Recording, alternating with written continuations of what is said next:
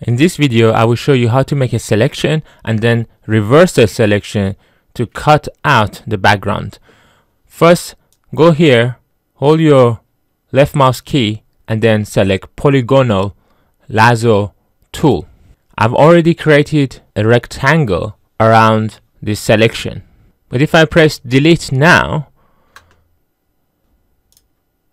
it deletes the inside, but I want to delete what's outside the selection. So press Ctrl and Z. Let's get back to here. And what we need to do is to use the magic key combination of Ctrl, Shift and I. Obviously, if you're using Mac, it is Command, Shift and I. And now you can see the selection is outside the image that I want to cut out.